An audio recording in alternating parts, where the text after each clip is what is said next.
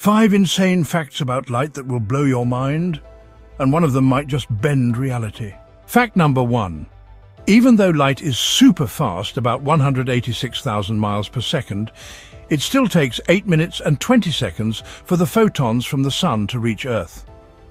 That means every time you look at the distant galaxies in space, you are seeing them as they were hundreds, thousands, or even millions of years ago. Imagine being an alien on an advanced planet 100 million light years away. You look through your advanced telescope and discover Earth.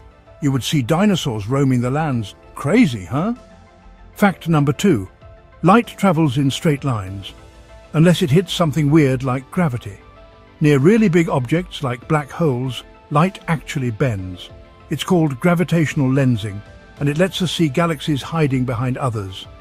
Space is wild. Fact number 3. Light doesn't weigh anything, but it still carries energy, and that energy can push stuff.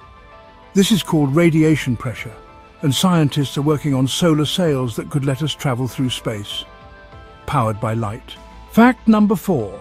According to Einstein and his general theory of relativity, the faster something travels, the slower time becomes for that person, place, or thing. But nothing can travel faster than the speed of light. So that means, if this were possible, a person traveling at the speed of light would have time stopped and the universe would be at a standstill. This is how light feels, which means photons have no concept of time. So the moment they are created and the moment they are absorbed is the same moment for the photon. Mind-blowing, right? Fact number 5. If you were to travel at 99.99% of the speed of light, time slows down for you but speeds up for everyone else that is observing you. Traveling at the speed of light also bends space and shortens the distance. This is observed at the Hadron Collider at the CERN Observatory, where the photon particles travel around the 27-kilometer ring, but because they are traveling so fast, the ring is only about 4 meters long for the photon. Now here's the kicker.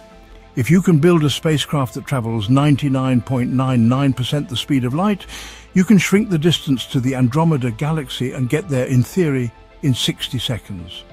But if you came back to Earth going the same speed, 4 million years would have passed on the Earth. And those are the